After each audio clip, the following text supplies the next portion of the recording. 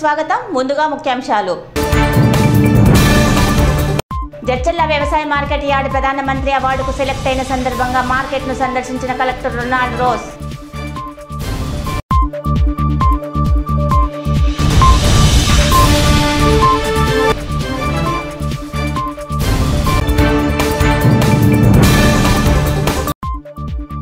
కాశ్మీర్లో జరిగిన ఉగ్రవాదుల దాడికి నిరసనగా ఉమ్మడి జిల్లాల్లో నిర్వహించిన పలు ర్యాలీలు.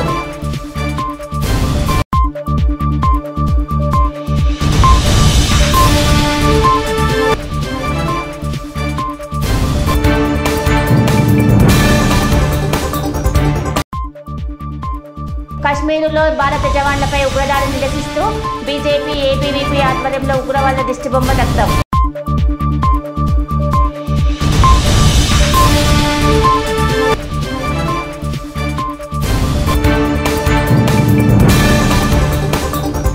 మహబూబ్నగర్ జిల్లా జడ్చర్ల ఇంటర్ ట్రేడింగ్లో జడ్చర్ల వ్యవసాయ మార్కెట్ యార్డ్ ప్రధానమంత్రి అవార్డుకు సెలెక్ట్ అయ్యింది.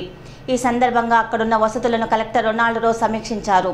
మార్కెట్ యార్డ్ సందర్శించిన మహబూబ్నగర్ జిల్లా కలెక్టర్ రొనాల్డ్ రోస్ జడ్చర్ల పట్టణంలోని మార్కెట్ యార్డ్ ప్రధానమంత్రి అవార్డుకి సెలెక్ట్ అవ్వడం చాలా సంతోషకరమైనది.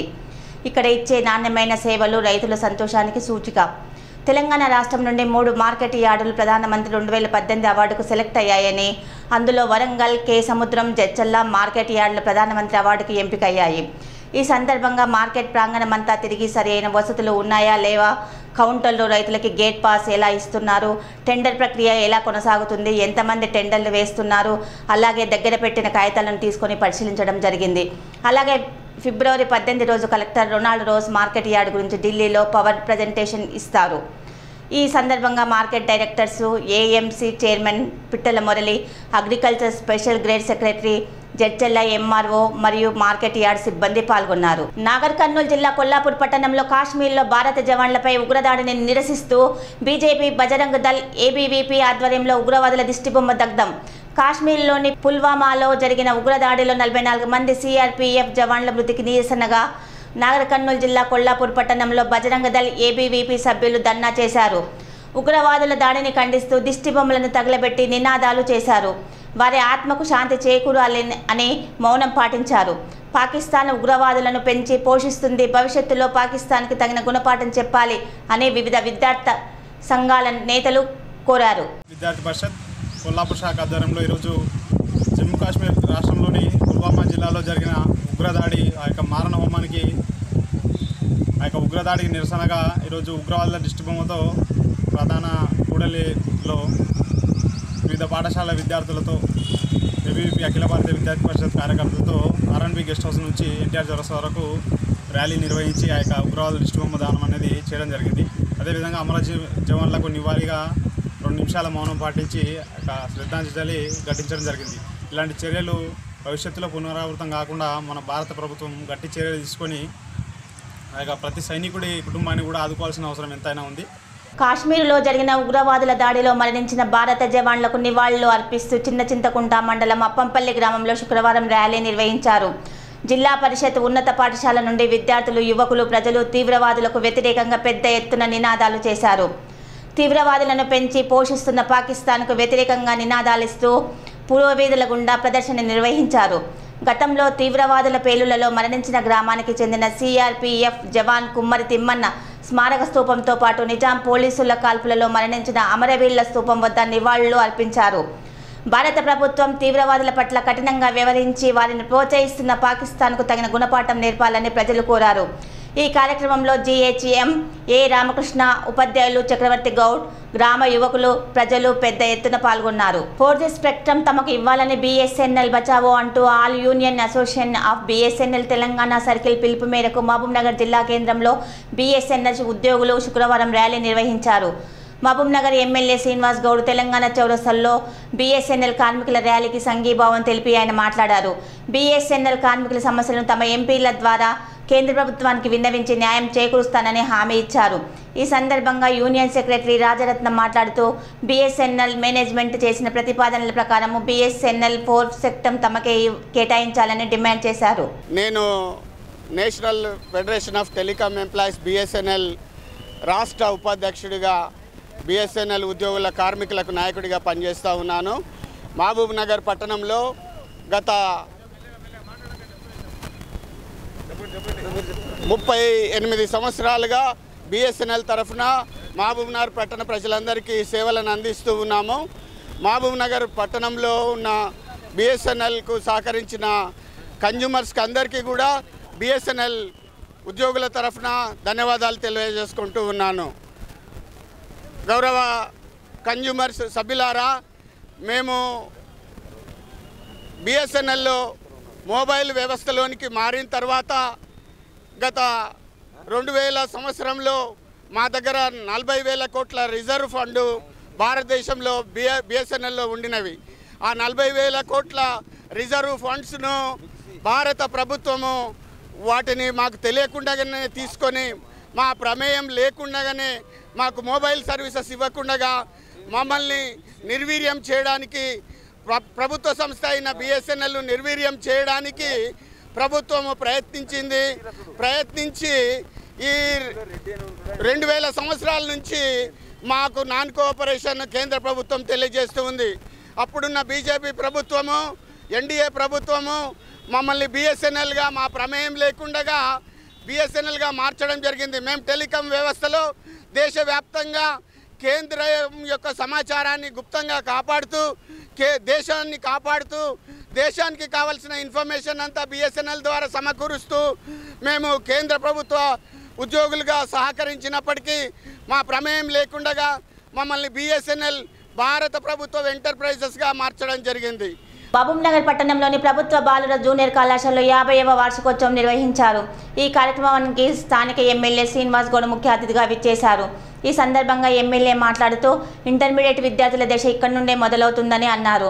విద్యార్థులు చదువుపై శ్రద్ధ వహించి భవిష్యత్తులో మంచి స్థానాలకు వెళ్లాలని ఆయన తెలిపారు. ప్రభుత్వ స్థలము ప్రభుత్వానికి ప్రజలకు ఉపయోగపడేదంటే దానికి అర్థం ఉంది. ఏదో కళాశాల ఎవరితో నాది నీదని కాదు. రేపు మీరు ప్రిన్సిపల్ అక్కడ ట్రాన్స్ఫర్ అయ్యండి అనుకో, అప్పుడు కాల్ చేయమంటే ఏమనిపిస్తుంది, అయ్యో అట్లా మేము పిల్లలం కాదా అని వాయిస్ వస్తుంది. కనుక మరి మీరు ఇలాంటి వాళ్ళు పెద్ద మనసుతో చెప్పినందుకే అది అయ్యింది. గ్యారంటీగా మీరు మీ పిల్లలను కాపాడుకోవడానికి ల్యాబ్లు కూడా అడుగుతుంది. గ్యారంటీగా ఖచ్చితంగా మీరు ఒకటి ప్రపోజల్ తయారు చేయడమ్మా. ఖచ్చితంగా నేను గవర్నమెంట్ వచ్చే నిధులతో మరి ప్రపోజల్స్ మీరు పంపిస్తే గ్యారంటీగా మీ కళాశాల డైరెక్టర్ అతను నాకు బాగా దగ్గర కనుక మీరు ప్రపోజల్ పంపించినట్లయితే వెంటనే ఆ ప్రపోజల్ని ఓకే చేసి చేయడానికి నా వంతు కృషి చేస్తాను. పోతే విద్యార్థులారా, మీరందరూ కూడా గవర్నమెంట్ కళాశాల చదువుతున్నాము అనేటువంటి అరే తక్కువ ఉంటుంది ఇక్కడ అనేటువంటి అపోహలకించి బయటపడండి. గవర్నమెంట్ స్కూల్లో గవర్నమెంట్ కాలేజీ చదివినటువంటి వాళ్ళే గొప్ప వాళ్ళు అవుతారు, గుర్తుపెట్టుకోండి. ఇవాళ వేదిక మీద ఉన్న అందరం గవర్నమెంట్ స్కూల్ చదివి, ఇంక్లూడింగ్ మన ముఖ్యమంత్రి కేసీఆర్ గారు కూడా, మన ప్రధానమంత్రి ఎవరైనా కానీ ఐఏఎస్లు ఎవరైనా చూడండి, 90% పైగా గవర్నమెంట్ స్కూల్ చదివినటువంటి వాళ్ళకి పట్టుదల ఉంటుంది. చదువుకోవడానికి పెద్ద పెద్ద ప్రైవేట్ కళాశాలలు అవసరం లేదు, పెద్ద అంగులు ఆర్భాటాలు అద్దాల మేడలు అవసరం లేదు, ఏసీ రూమ్లు అవసరం లేదు. అబ్రహం లింకన్ చెట్టు కింద లైట్ల కింద చదువుకొని అమెరికా ప్రెసిడెంట్ అయిన గొప్ప వ్యక్తి. అబ్దుల్ కలాం కూడా చిన్న స్కూల్లో చదువుకొని ఒకే డ్రెస్తో తిరిగి ఎంతో పెద్ద సైంటిస్ట్ అయ్యింది. ఇక్కడ మీ కళాశాల ప్రిన్సిపాల్స్, గవర్నమెంట్ కాలేజీ ఉన్న వాళ్ళు అందరూ కూడా, ఎందుకంటే కళాశాల చైర్మన్ ఇక్కడ ఉన్నాడు కేపీఎన్సీ రవి గారు, అడిగింది. ప్రొఫెసర్స్, టీచర్స్, లెక్చరర్స్ అందరూ కూడా బాగా చదువుకొని మంచి తెలివితేటలు ఉన్నటువంటి వాళ్ళకి మాత్రమే గవర్నమెంట్ దొరుకుతుంది. అంటే మీకు చదువు చెప్పే టీచర్లు ఎటువంటి అంటే గోల్డ్ మెడల్ సాధించినటువంటి వాళ్ళు, లేకపోతే బాగా చదువుకున్నటువంటి వాళ్ళు మాత్రమే గవర్నమెంట్ కళాశాల టీచర్లు ఉంటారు. దేశ రక్షణలో ప్రాణాలు అర్పించిన జవాన్ల త్యాగాలను సమాజంలోని ప్రతి ఒక్కరూ స్మరించుకొని శ్రద్ధాంజలి ఘటించడం భారత పౌరులుగా సమాజ స్థాపనలో జర్నలిస్టులుగా తమది కనీస బాధ్యత అని లోకల్ జర్నలిస్టులు వ్యాఖ్యానించారు. పుల్వామా ఘటనకు నిరసనగా జిల్లా కేంద్రం సుభాష్ చంద్రబోస్ విగ్రహం వద్ద నివాళులర్పించిన అనంతరం వారు మాట్లాడారు. కాశ్మీరులో టెర్రరిస్టులు జరిపిన దొంగదాడిలో 45 మంది సిఆర్పీఎఫ్ జవాను సోదరులు ప్రాణాలు కోల్పోయిన నేపథ్యంలో టెర్రరిస్టుల చర్య వారి చేతగానితనాన్ని, రాక్షసత్వాన్ని చాటుతుందని అన్నారు. ఇటీవల కాలంలో మన జవాన్ల చేతిలో చావు దెబ్బలు తిన్నా కూడా వారికి బుద్ధి రాలేదని భారత ప్రభుత్వం దెబ్బకు దెబ్బ తీయాలన్నారు. ఇటువంటి పిరికి చర్యలు భారత సైన్యం యొక్క ఆత్మస్థైర్యాన్ని మరింత పెంచి దేశం రక్షణకై కసిగా పనిచేసేందుకు పురిగొల్పుతాయే కానీ బెదిరే ప్రసక్తే లేదన్నారు.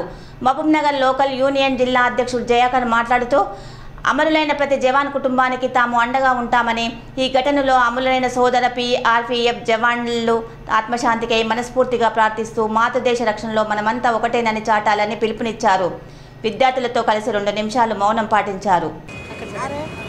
నిన్న ఏదైతే కాశ్మీర్ సంఘటన అంటే నిన్న జవాన్ల మన మిలిటరీ జవాన్ల పైన ఏదైతే దాడి జరిగిందో పాకిస్తాన్ వాళ్ళని కఠినంగా శిక్షించాలి, దొరికినట్టు వాళ్ళని చంపే విధంగా కేంద్ర ప్రభుత్వం నిర్ణయం తీసుకోవాలి. వెంబటే నాకు జరిగిన సంఘటన ఏంటంటే ఉదయం ఈరోజు తెల్లవారుజామున నా స్నేహితురాలు ఆర్మీలో ఎస్ఐగా పనిచేస్తుంది. అక్కడ ఆమె తన కన్నీరుతో ఫోన్ చేసి ఈరోజు జయ గారు ఇట్లా చనిపోయారు అని చెప్పింది. నాకు ఆ బాధతోటి ఈరోజు ఎట్లనే చేసి మన లోకల్ ఛానల్ నుంచి ఒక ప్రోగ్రాం చేద్దామనే ఉద్దేశంతో ఈ ప్రోగ్రాం నిర్వహించుకున్నాం. మాకు ఎంతో గర్వకారణంగా ఉంది.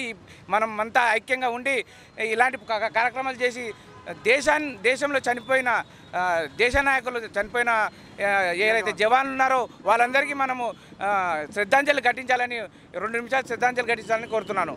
నా పేరు Jayakar, Palamuru local channel union జిల్లా అధ్యక్షుడు. వార్తలు ముగించే ముందు ముఖ్యాంశాలు మరోసారి. జడ్చర్ల వ్యవసాయ మార్కెట్ యార్డ్ ప్రధానమంత్రి అవార్డుకు సెలెక్ట్ అయిన సందర్భంగా మార్కెట్ను సందర్శించిన కలెక్టర్ రొనాల్డ్ రోస్.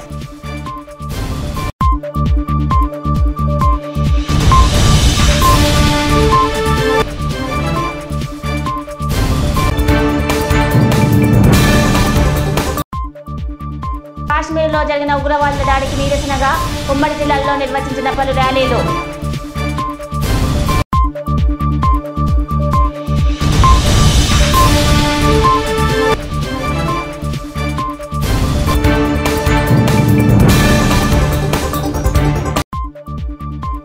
కాశ్మీరులో భారత జవాన్లపై ఉగ్రదాడిని నిరసిస్తూ బీజేపీ ఏబీవీపీ ఆధ్వర్యంలో ఉగ్రవాదుల దిష్టిబొమ్మ దగ్ధం.